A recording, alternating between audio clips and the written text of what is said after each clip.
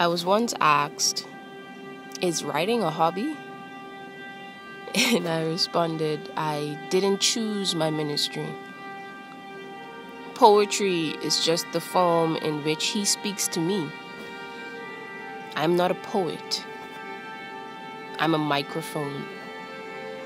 His words spoken because the words that I speak are not my own. How do you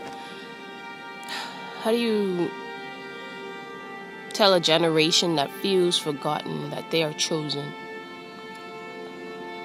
What I am is a revivalist.